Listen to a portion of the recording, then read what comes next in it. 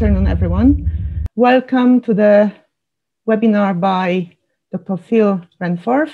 It's fantastic to see you all. We've got participants from 10 European countries. We also have got participants from Indonesia, I believe. So welcome, very warm welcome. My name is Alicia Lacinska. I'm the treasurer of the Applied Mineralogy Group.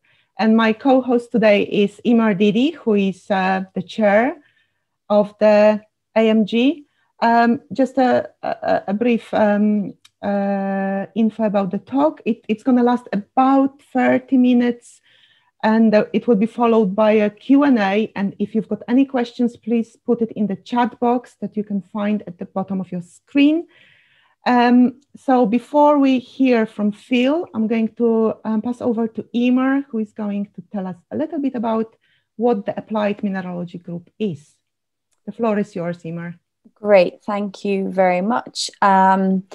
So just very briefly, thank you very much for Alicia for organising and to Phil for being our first of our speakers in this series. The Applied Mineralogy Group is a special interest group of the Mineralogical Society of Great Britain and Ireland.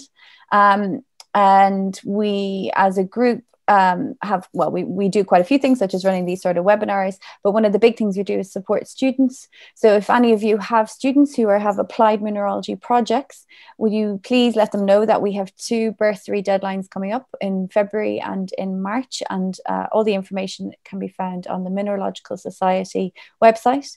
I'd also encourage you all to join the MinSoc, or at the very least encourage your students to join the MinSoc, as it is free for their first year.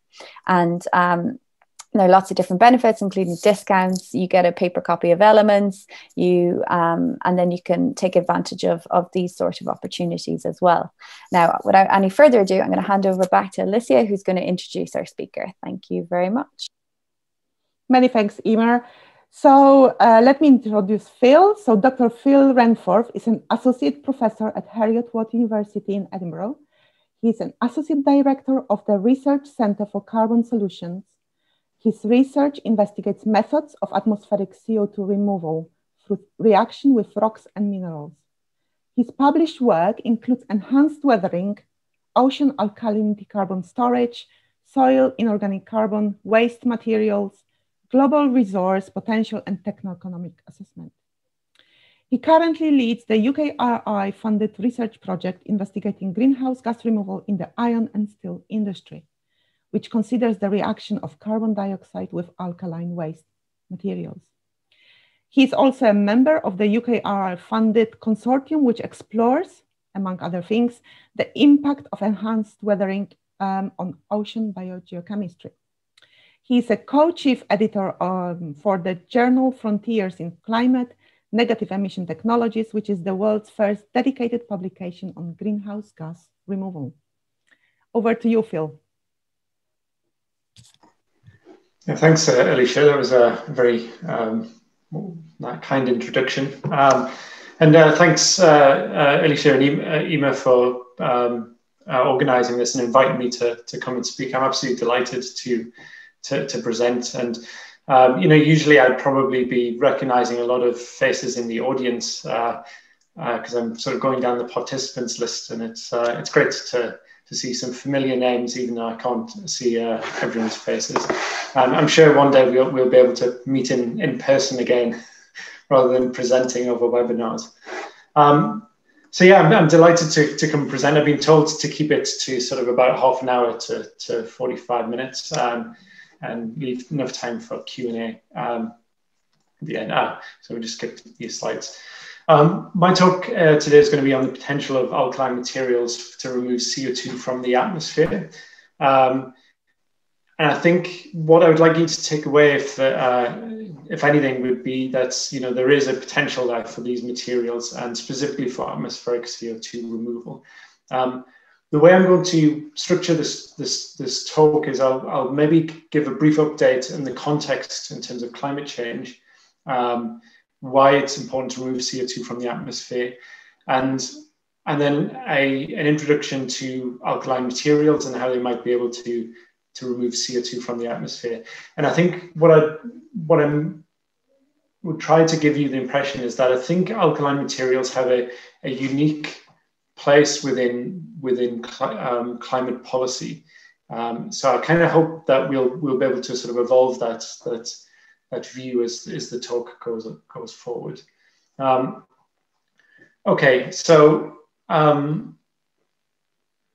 let's just continue. So I suppose the first question I'd like to pose to you is there a difference between preventing CO2 emissions and removing CO2 from the atmosphere?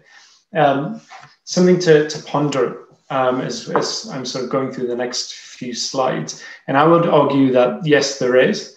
And maybe I'll explain what my reasoning is behind that. In terms of the climate though, well, the climate doesn't really, it doesn't really matter to the climate whether you're preventing an emission or removing a CO2 from the atmosphere. What the climate cares about is really cumulative amount of CO2 in the atmosphere. And that's what this graph shows. Shows the temperature response to the total and cumulative amount of CO2 that's in the atmosphere. So that's all that really the climate cares about. And this is obviously this sort of graph and sort of tells us that we're rapidly approaching the amount of CO2 in the atmosphere in which we would expect a temperature response of 1.5 degrees or larger than 1.5 degrees, which is obviously more than what we've committed to with the Paris Agreement. So that's first thing to note. And again, this is maybe another graph to sort of highlight the importance of the challenge, and that quite recently we've surpassed the Holocene temperature range. We're now over that 1 degrees worth of warming, and actually we've even peaked. The temperatures peaked in some months quite recently where it's been over 1.5 degrees. So we're certainly heading towards an unsustainable amount of warming, and that might be surpassed in the not too distant future. And what are the risks associated with that? Well, this is one of those classic burning ember diagrams. Well, we're already at 1 degrees worth of warming, and that's already putting a lot of environments and natural systems at risk. So things like cold water corals, coastal flooding, terrestrial ecosystems, and that risk, and with a high amount of confidence in a lot of cases, that risk is going to get more severe as we increase the amount of temperature that we're experiencing. So, the way to think about this really is that, we've got, we're increasing the amount of CO2 in the atmosphere, we're increasing the cumulative amount of CO2 in the atmosphere, and we're rapidly approaching the limit to surpass 1.5 degrees worth of warming. So the point really is that being able to remove CO2 from the atmosphere is a way potentially to balance emissions, but also to reduce the amount of cumulative CO2 if should we surpass that limit. One way that I think about this, and I think it's kind of a good way to think about solutions to climate change, is that it's a bit like piecing together a jigsaw, right? So you're putting maybe a little bit of wind here, a bit of bioenergy, managing soils. So you're trying to, looking at dietary changes. So you're trying to piece together this jigsaw of lots of different solutions. And I think, science can tell us something about how big those pieces could be. So, the size of the jigsaw pieces change, obviously. So we can put more wind in, or we can put more dietary changes in, or more biomass energy. But ultimately, the piecing together of this jigsaw is a political action. It's one that essentially is shaped by values, and it's not just what science can tell us. So we've got to be mindful that this jigsaw is going to be put together by people with varying political viewpoints. And I think maybe one of my major concerns with climate change is that we won't be able to compromise on what the final picture will look like. So I suppose that's something to keep in the back of your mind, is that we're piecing together this jigsaw. And what I would suggest is that having extra pieces, so things that remove CO2 from the atmosphere, are part of that puzzle, is going to be beneficial, I think, to how we put this together. Okay, so if you didn't know, this is from quite the recent IPCC 1.5 degree report in 2018. And this has really got us thinking quite a lot now about removing CO2 from the atmosphere, because what it shows is that if we want to get to net zero emissions, which the UK is now legislated for, it's part of our law, and a lot of other countries are following suit now, we have to essentially reach net zero emissions sometime in the mid-century. And these are two scenarios on the screen here that show the pathway to net zero. And you can see that, both of those pathways include removing CO2 from the atmosphere. And that's what the area underneath the graph shows. And you can see that in maybe one scenario, it might not be so much, on the order of a few gigatons, which is still obviously quite a lot. Whereas, if we don't reduce our emissions quick enough, then it could be as much as 20 gigatons of CO2 by the end of the century. Now, that should be really quite sobering. What is really quite sobering, I think, is that needs to start sometime within the next 10 years in terms of upscaling. So we really need to start pulling CO2 out of the atmosphere now, even though we might want to get to net zero by mid-century. And the point is that both of these graphs go past zero. They go net negative towards the end of the century. And we can't do that without removing CO2 from the atmosphere. So that's, I think, a really important thing to consider.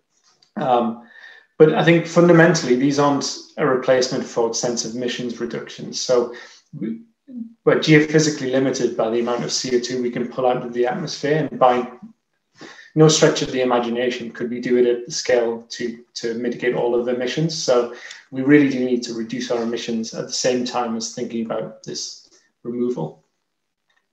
And one thing I'd like that's maybe not so apparent when you first start thinking about this is what the change in this emphasis on going to net zero is on the cost of solving the problem.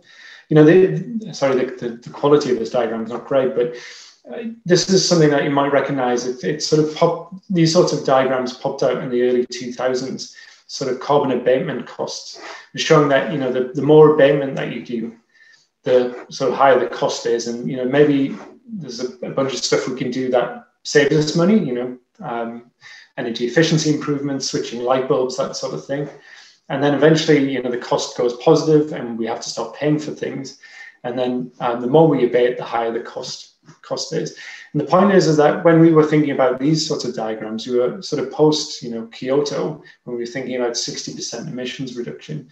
And you can see in this diagram, there's a sort of tentative dotted line of higher abatement costs, so what it might look like if we went to higher abatements. And obviously, these don't actually amount to anywhere near the targets that we want now. And I think what's quite interesting is that, if we start running these, so these are from integrative assessment models. If we start running these models to 100% CO2 removal, so net zero, then this is what the cost of CO2 looks like in these models. Again, these are just models, but I think the point is that running them to 50% or 60% is completely different than running them to 100%. So conventional mitigation, if you want to call it, that might get us so far, and that we might then be able to use negative emissions to mop up the last part of that cost curve. And you can see that, well, maybe the area under that graph is the total amount of cost. And it might be that the long tail that wags the climate dog, if you know what I mean. So the cost of the last 10% of our reduction might be as great as the cost of the previous 90%. So it's something to think in mind. And what I think negative emissions helps us to do is actually put a cap on that cost, if we can find a way of scaling negative emissions. So if we can cap that if we can cut the cost of removing CO2 from the atmosphere, while it might be more expensive in and of itself compared to a lot of other options, it at least helps us control the last part of that cost curve. So I'm not really going to go much more into negative emissions now. I just wanted to highlight some reports that have come out in the last couple of years, and more will come out. So people are really starting to think about this subject. And just to flag up different ideas within this space, from sucking CO2 directly out of the air to planting forests to growing biomass and burning it and injecting the CO2 underground. None of these technologies will scale by themselves to do what we need. So there's going to need to be a portfolio approach of different approaches. So so again, just reiterating, it's not a substitute for reducing emissions, removing CO2 from the atmosphere, that is. It is functionally different from reducing emissions. So it does have a different policy context and importance. Not saying that reducing emissions is not important, but it has a different mechanism and different function, and it's potentially harder to do. So notionally, that would equate to a higher equilibrium cost in that cost model. So even though we might have technologies that be more expensive, they still might have a utility, and it's needed. Okay, so we're going to need to do it, and we're going to need to find a way of doing it at scale.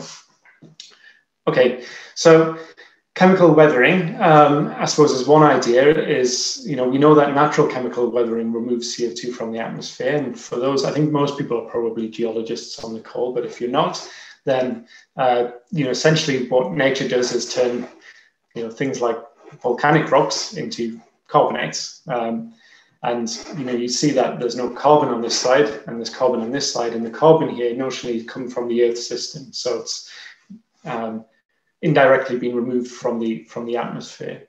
So can we replicate what nature does over geological time to be relevant on a human time scale?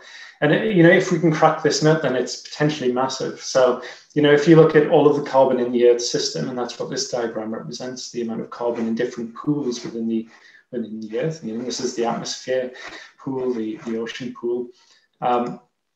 You can see that this is what we've done in terms of emissions so far.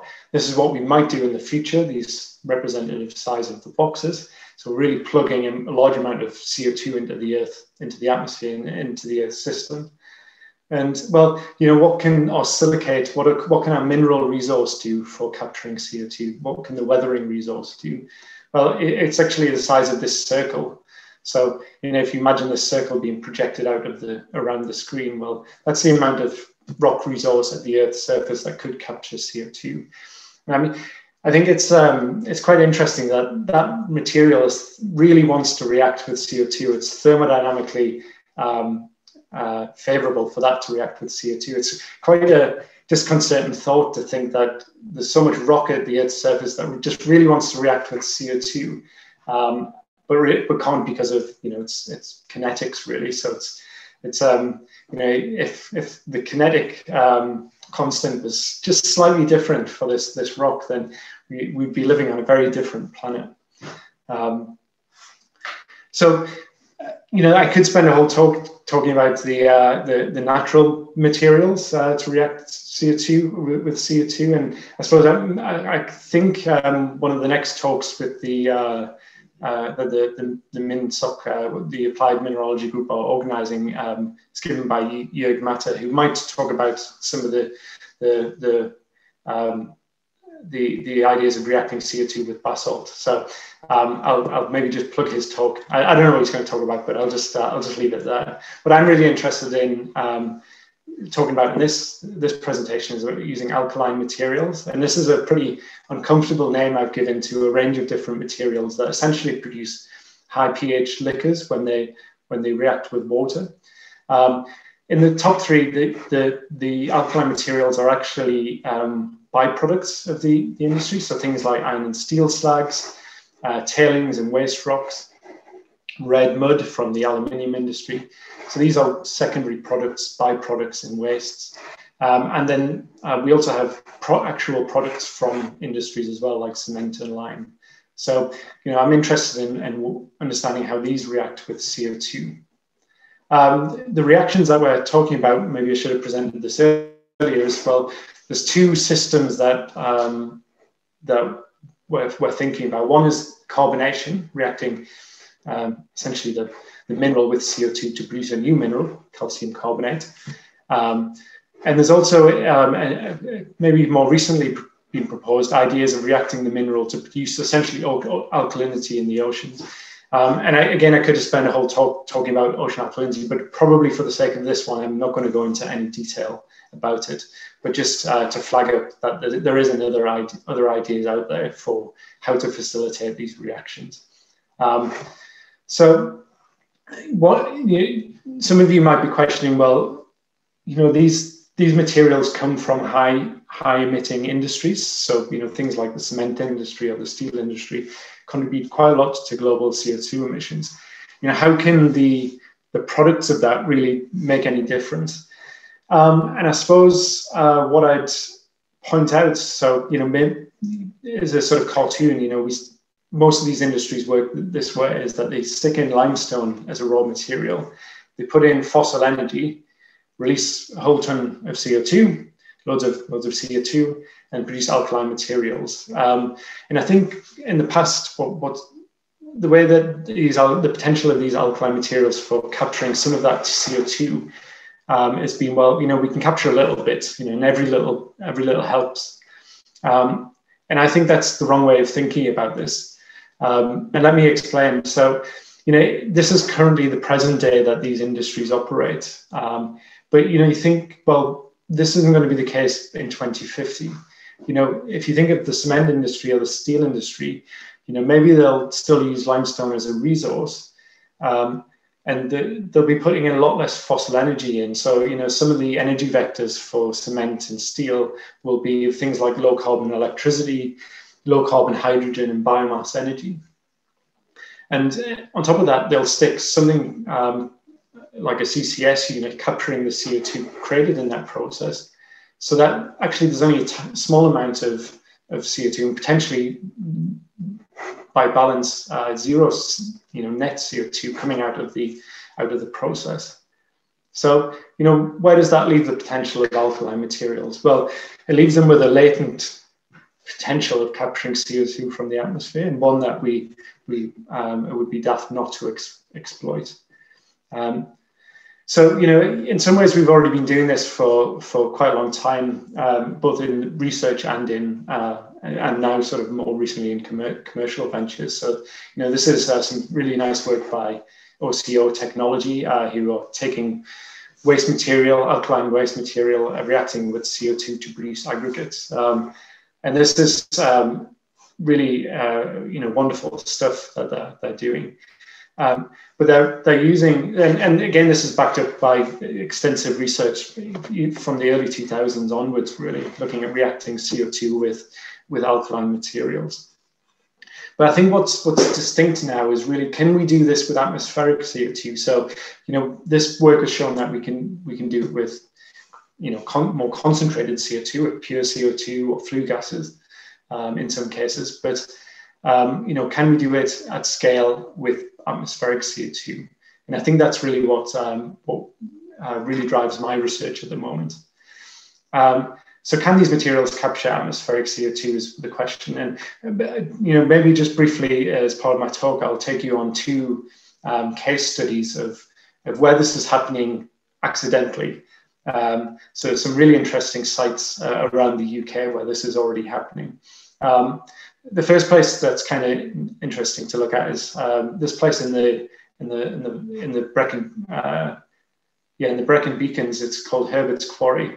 So this is just north of Cardiff. Merthyr Tydfil's there, and just north of the heads of the Valley roads. So it's really quite a nice place to go and walk if you're in the area.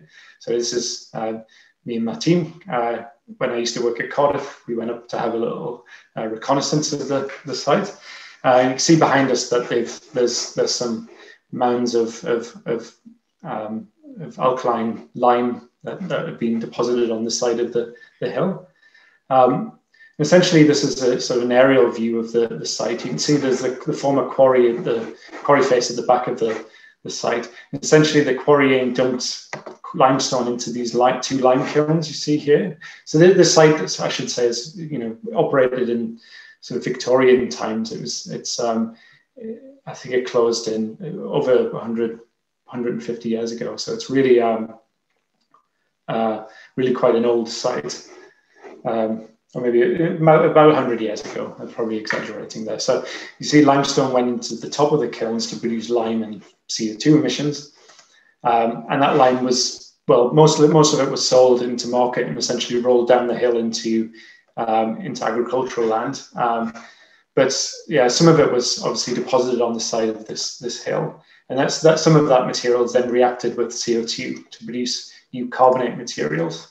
So, and this is just an image of just at the bottom of that slope where the sort of outwash has formed these really nice tuffers of carbonate. But you can also see it within the lime kilns of these sort of speleothem type formations. It's really quite an interesting place to go. And this is it's actually quite old. This is work by Julian Andrews looking at some of the geochemistry on this site. And it's one interesting and really fascinating part of these sites is the sort of weird isotopic signature that comes out of the carbon and oxygen isotopes in the carbonates. Typical carbonates that form in soils sort of form in this area. And you can see that these are really exceptionally light for what we would normally expect in pedogenic carbonates.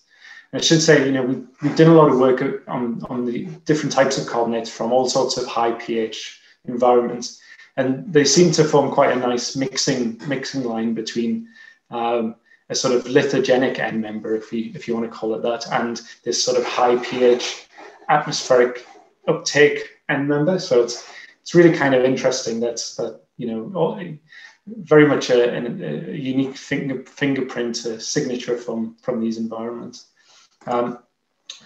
Okay, so the next slide I want to take you to is some work I've done previously with colleagues looking at demolition waste. So the headline we'll come back to in a second. I mean, this is me on one of the demolition sites we were looking at, and if there's anything more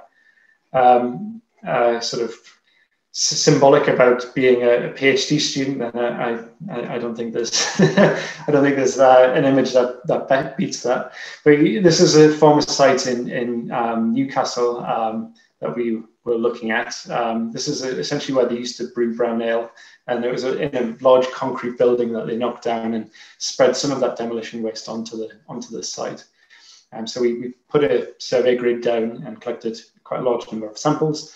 And maybe to cut the long story short, there was quite a lot of carbonate within the soils. But of course, it's concrete, so it could be carbonate from the limestone aggregate. But essentially monitoring this over time, you could see that in pretty much all of the samples that we analysed, we were gaining carbonate. And similarly, the isotopic signature showed that those were getting lighter. So we were generating new carbonate within the soil. And you could proportion that to essentially the amount of CO2 that was uptaken. And so, just summarizing that, we got a sort of an average drawdown across the site of something like let's say 8.5 kilos of CO2 per meter squared per year, which is actually quite phenomenal, really. I mean, it's if you got a bioenergy crop growing on the site, it probably wouldn't do as well as that. So it's, spatially, it's really quite a large amount of CO2 uptake. So that was kind of interesting as well. We got, CO2 at a spatially meaningful scale. But, this is not, again, particularly new. These are, wherever you get concrete really weathering in the environment, you see carbonate forming on it. So it's, once you know what to look for, you do see it all the time. Okay, and so maybe just as a summary to that, I mean, the amount of CO2 that essentially the potential of that material for reacting with CO2 had reached about 80% within 5 years. So, if you think that material has got a maximum amount of CO2 it can uptake, defined by its chemistry, then we reckon that, within 5 years of the building being demolished, about 80% of that potential has been reached. So that's kind of phenomenal, really, to think about.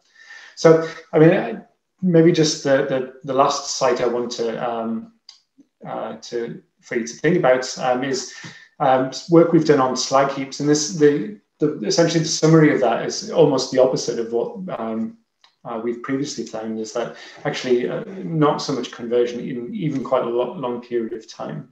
Not on this site, actually. This is Scunthorpe Steelworks, but we actually have another site we're interested in, which I'll show you now. But this is part of a research project that we had funded as part of the greenhouse gas removal program in the UK, involving quite a range of academic and industrial partners within this.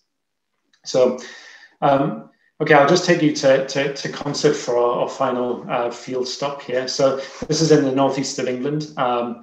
It's essentially, it had a steelworks on the site from 1840 all the way through to 1980. And in the process of that 140 years, they developed quite a large pile of slag. It's about 30 million tons that sit on the side of this hill. This is a circa 1960s photo. It doesn't actually look like this anymore. It's really quite a nice grassed area that folks walk their dogs over. It's really, not many people really sort of realize that it's a slag heap. What's really interesting is that whole pile of slag essentially drains through a culvert system out through one drainage outlet. So geochemically, it's really well constrained. It just we can essentially mass balance the material coming out of the slag heap and the carbon. We can mass balance the carbon. So we know how much is weathering coming out of the slag heap, and how much CO2 and carbonate is being formed. You can see that actually in the drainage waters here, we've got this a new tufa formation of calcium carbonate that's forming there. What's even quite remarkable is that the waters coming out of this heap have been pH 11.5 for 40 years really since the measurements started. So it's a really fascinating place to go and analyze. We essentially took a drilling rig onto the site. We drilled through the depth to about sort of 25 meters and collected samples through the material and analyzed them for their mineralogy and the cation content and carbonate content.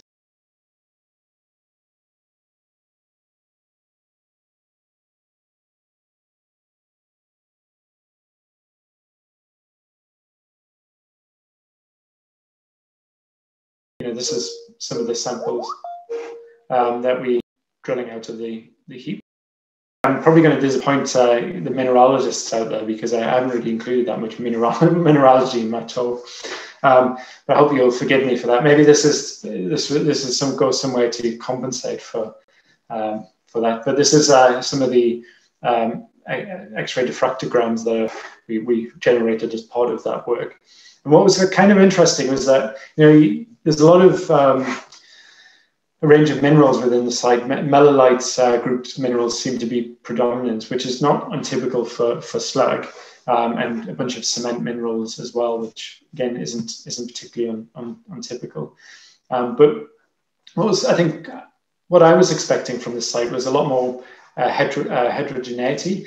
The slag at the bottom of the heap was generated in the 1920s, and that the processes for doing that was completely different from the sort of 1970s slag that should have been at the top of the pile. But you can see that actually the mineralogy isn't really that much different. So that was in some ways quite surprising to us. And potentially some of the heterogeneity might have been weathered out of the slag over the 40 years, and what we see is maybe more recalcitrant material. But either way, I mean, that's still quite an interesting output. But yeah, maybe just to recount on some of these alkaline materials, they've accidentally captured CO2 in some cases quite meaningful quantities, right? So it sort of gives us hope that we could engineer these systems to remove CO2 intentionally. They have some really weird isotope signatures, which are fun to think about, and at least give us a handle on how much atmospheric CO2 is being taken up. And again, the conversion extents for a lot of these are unknown, but some of the sites we were looking at were quite large conversion extents. So again, that gives us hope that we can engineer these processes. And okay, so the final part of my talk is really asking, what is the potential moving forward? And what significance do they have for capturing CO2 on a global scale? And this is maybe just to summarize some of the sort of forecasting models we've done on these materials. And we see that global current estimates are that the CO2 capture potential is something on the order of a gigaton of CO2 per year, which is again based on sort of my estimates, but also a lot of other folks have come to the same conclusion, roughly the same sort of number, which isn't insignificant in and of itself. But what we've done is projected what this might look like in 2100, which is, given more material might be produced in a range of socioeconomic scenarios. And essentially, looking at saturation models of different economies, looking at how much material scales with GDP. And that's essentially what we're coming out with is sort of production estimates for future production of things like cement and steel and lime and, maybe some of the important the metals that produce basic mine waste, ultra basic mine waste. So that's kind of interesting in and of itself. And then you sort of multiply those production by the amount of CO2 that these materials can capture. And, this is where the distinction between the ocean alkalinity side and the carbonation side come in. And again, I just highlight, there is a sort of greater potential if ocean alkalinity was used, but that's maybe not really that relevant for waste, particularly if they have an environmental impact. So, carbonation, just considering the carbonation potential, you can see that, well, maybe by the end of the century, that 1 gigaton will scale to several gigatons, 3 to maybe 6 is what 3 to 7 is what we had in mind. So, when we need to remove 10 gigatons of CO2 from the atmosphere or 20 gigatons of CO2 from the atmosphere, 3 to 7 gigatons is actually quite a lot. So it could be an incredibly important part of and potentially low cost method of removing CO2 from the atmosphere if we find a way to do it, at a low cost. And that way, that technology could change the equilibrium price of all of these other negative emission technologies, right? So it could be a way of pulling down that equilibrium price. So I think they have an enormous potential within that portfolio of negative emission technologies to really to make a difference. But we're only talking about this gross negative emissions, and for this really to be effective, is we need to reduce the emissions from the industries that produce them as well. So that's a sort of final thought, really. So just to summarize again, it may be possible to react multiple gigatons of CO2 per year by the end of the century with these materials. And I think one of the most important parts of this will be the reaction of CO2 with cement at the end of its life cycle. So, there are some ideas around reacting CO2 with cement during its life cycle and, part of the curing process. But there are limits to how much of that potential CO2 uptake you can reach. So before you start reducing the strength of the material. What will be really important is capturing the CO2 at the end of its end of life of the cement. It's kind of interesting. I mean, in the UK, we produce enough cement to capture something between 5 and 10. We produce enough cement, C&D waste, cement and construction and demolition waste, cementitious rich material to capture something on the order of 5 to 10 million tons of CO2 per year. The cement industry in the UK produces something like 4 million tons of CO2 per year.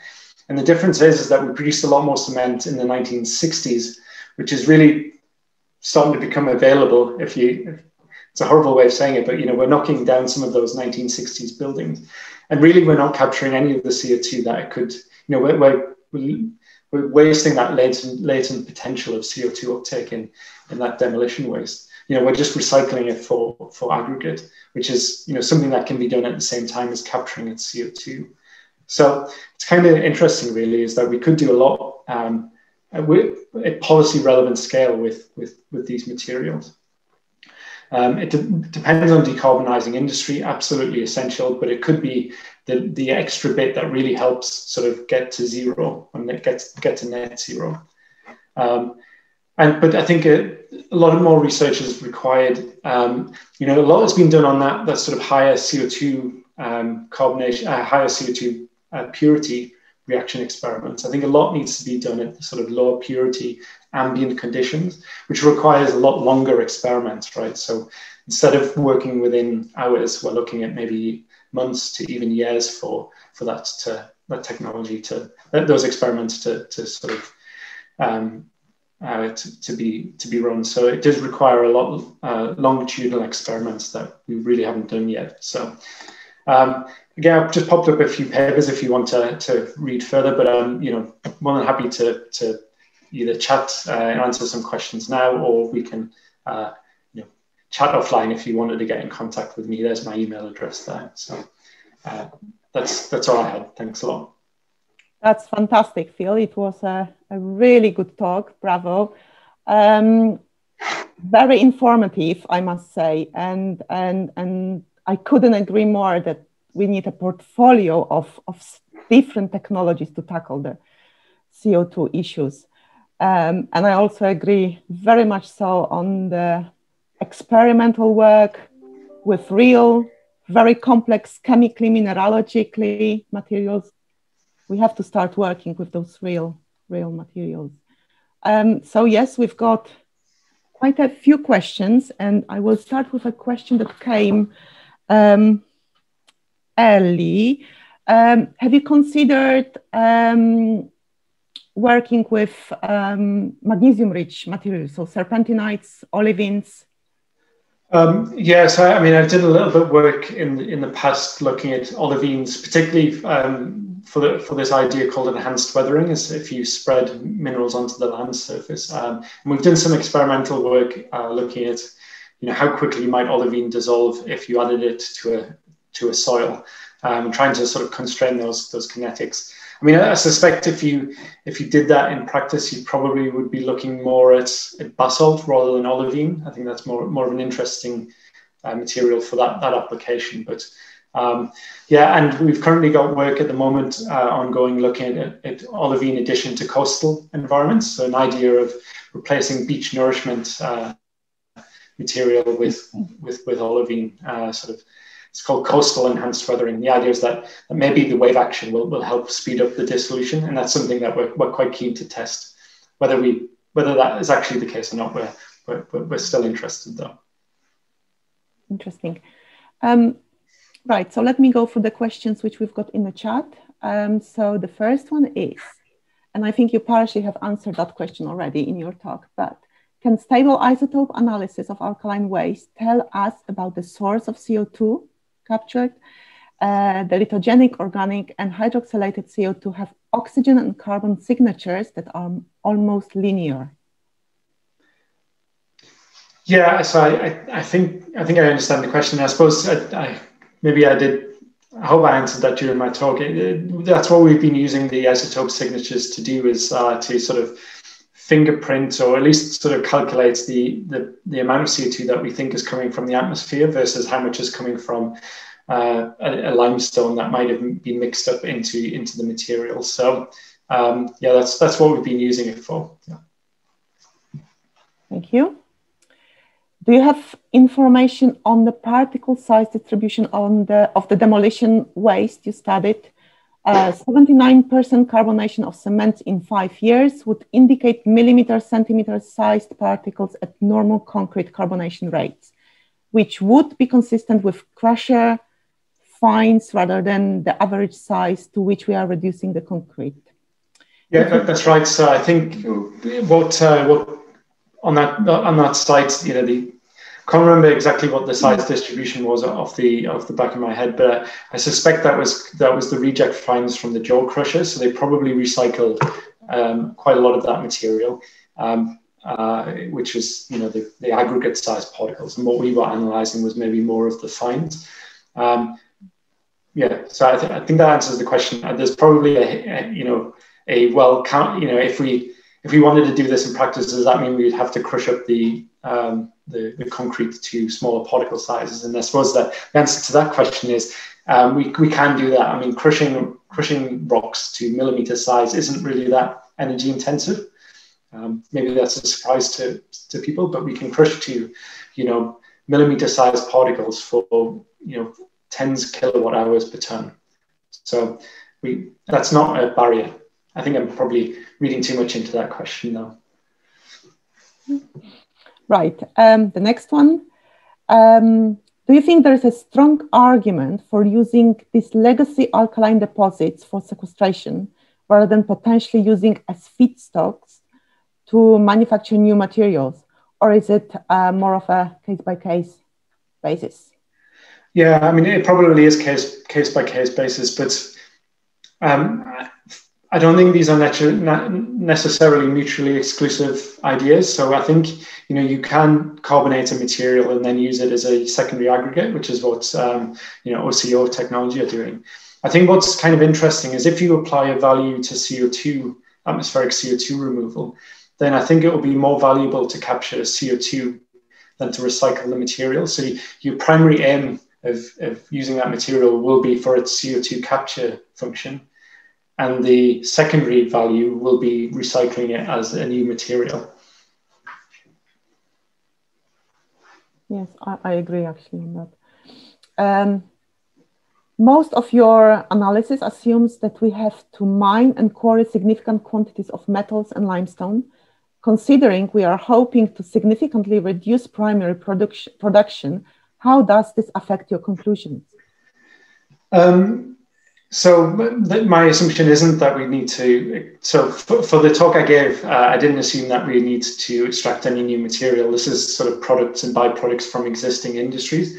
And what's essentially what I was doing was looking what the potential of those materials were. And I think the answer to the question is, well, the socioeconomic pathways that I was using had a range of different material demand pathways within them. So, it's kind of already in the model, right? Looking at, if we reduced our demand, what would that mean for material production? So it is built into the model. If I may comment on that as well, and I'm sure Emer will agree with me. So in the transition to low carbon future, we will require more raw materials, critical metals, more mining. So if we can incorporate mineralization of mine tailings, that would probably support sustainable mining. So nickel mining, we've got loads of magnesium-rich materials associated with ultramafics. I think there is quite a huge scope, but it's dealing with the real materials rather than simple serpentines, olivines. Right. Next question. Great presentation, Phil. Regarding carbonation on land, would the idea be that the carbonate material sits where the process occurred or be stored somewhere else, be converted into new construction materials, as opposed to ocean alkalinity where the carbonates basically sink to the ocean depth? I think it's still an open question about where these materials might end up, the carbonate materials. I think they have a lot of value being recycled back into construction, but potentially they could end up in stockpiles or in regeneration of mines, for instance. Is new material to fill in voids. So I suppose it's still an open question, really. Okay, so I'm just looking at time, and I know that quite a few people here have got other commitments at 4 o'clock, so we can allow 2 more questions, and the rest we will answer by email, if that's all right with everyone. So the next one on the list is, did you look at lateral variation in the concept slag heap? If it was tipped at the steep face, it might show proximal to distal variation rather than top-down layering. Yeah, so we drilled three boreholes within the heap, and total, I think we covered about 150 meters of lateral variation, and it really didn't make a difference. I mean, it was really quite surprising how relatively homogeneous the material was compared to a lot of other waste materials I've analysed. This is really quite surprising, actually. So yeah, there could have been some salting associated with the tipping, but I mean, it was just surprising outcome, I think. Okay, and the last question for today. Climate-wise, we are running out of time. So what can we do to speed things up for our climate? That's a nice general question to end on. I suppose, yeah, we're running out of time, but I suppose we need to work ways of incentivizing change. To make activities that reduce CO2 emissions and maybe even remove CO2 out of the atmosphere, to find some way of incentivizing those. The UK government is hosting a consultation on a carbon tax at the moment, and that might be a really interesting way of incentivizing some sectors to remove CO2. There are other incentivization strategies in the US. There's a tax, and there's also some tax rebates for CO2 injection underground. I mean, to think about it this way, the feed-in tariff for our renewable energy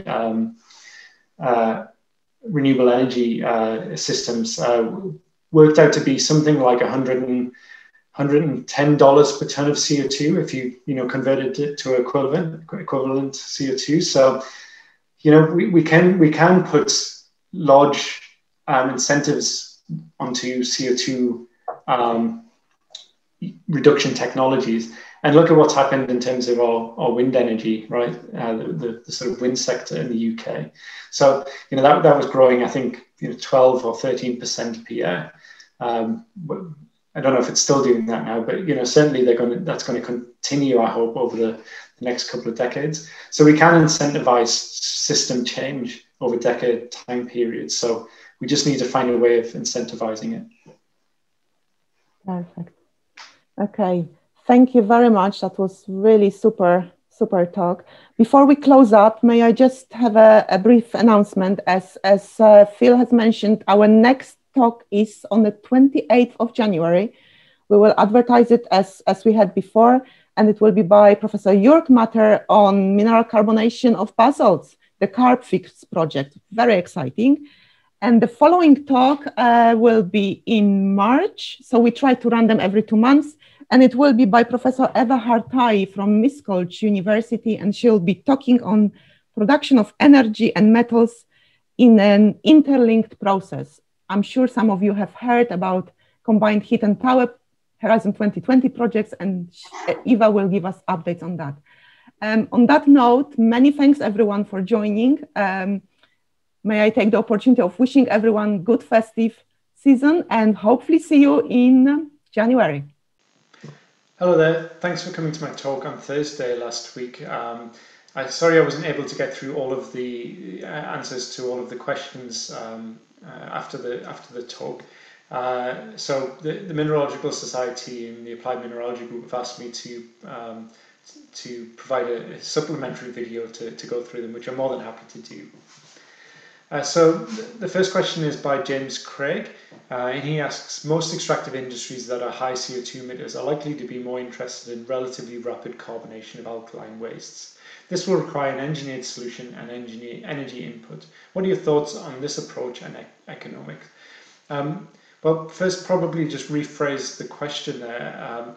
I think most industries aren't necessarily interested in rates, they're interested in cost. And if you can provide a low-cost way of carbonating alkaline materials, and also at the same time exploiting the resource as much as possible, as in higher conversion rates, then it doesn't really matter how quickly that happens in some senses. It matters how costly it is, providing that it happens on a time scale that is relevant, policy relevant for climate change. So that's one thing to be said. The other side of that, I think, is quite a big fan of the engineered approaches, and they aren't necessarily high energy and high cost. So a lot of the approaches that look at carbonating alkaline materials in a reactor aren't necessarily intensive in terms of engineering or energy. So I suppose that's another part of that. Okay, the next question is from Benjamin Tinsk, and I hope I'm pronouncing your name correctly. In which regions of the world do you see the most potential availability for reactant materials? Either industry waste or naturally occurring rocks like basalt and olivine. It's a really good question, thanks Ben. I suppose a lot of these materials are pretty ubiquitous across the globe. I mean, particularly for cement. I mean, something like 5% of cement consumption is through import. The majority of cement that we consume is indigenously produced. So we produce this material across the globe. Of course, more in countries produce. So some countries produce it more than others. And the same goes for things like, the story's a little bit different when you're looking at things like slag, which come from steel production, and steel is obviously a lot more mobile than cement is. So again, the distribution of steel production is widespread, but obviously it happens in some countries more than others. So in terms of the natural materials, well, basalt is pretty ubiquitous as well. Again, of course, it occurs more in some countries than others, but I wouldn't say there's necessarily a hotspot, where this material, where these ideas or exploiting this carbonation potential would occur over others. And the same goes for olivine. So I think it's probably the spatial constraints aren't resource constraints. I think the spatial constraints are probably more to do with things like labour costs and energy costs than they are for mineral resource. Okay, and final one from Benjamin. Where do you see the role for technology development to improve processes? And in parentheses, you've got grinding machines, transport, electrochemistry, measurement of CO2 to carbonate conversion, ecosystem toxicity measurement, etc. And again, it's another good question. I suppose maybe I'll just give you one to answer that. Some really, there's a whole range of things that we need to think about within that space. But just on your first point around grinding, well, so grinding technology, well, it's quite an old technology, is relatively energy inefficient. So crushing down to sand-sized particles can be relatively efficient. But if you want to go smaller than that, and say you want to use a ball mill or some sort of roller mill, when you start going down to really fine particle sizes, the efficiency of the comminution equipment, the grinding equipment, can be really, they can be really inefficient, less than 1% in some cases. So just going from that 1% to 5% could be a really revolutionary for things like mineral carbonation, specifically for natural materials. For alkaline materials, it probably doesn't matter so much because I don't think the dissolution rate of those minerals or those materials really is the rate limiting step. But things for natural materials, the dissolution rate is almost certainly the rate limiting step, particularly for silicate minerals. So being able to invent a technology that can grind a particle down to sub 100 microns maybe at 5% efficiency could be pretty revolutionary for exploiting that carbonation potential. So I think that covers all of the questions that I've been asked. If there are any others, please do get in contact with me. My email is p.renforth@hw.ac.uk, and I've also got a Twitter which you're welcome to follow. So thanks a lot for attending my presentation, and hopefully I'll see you soon.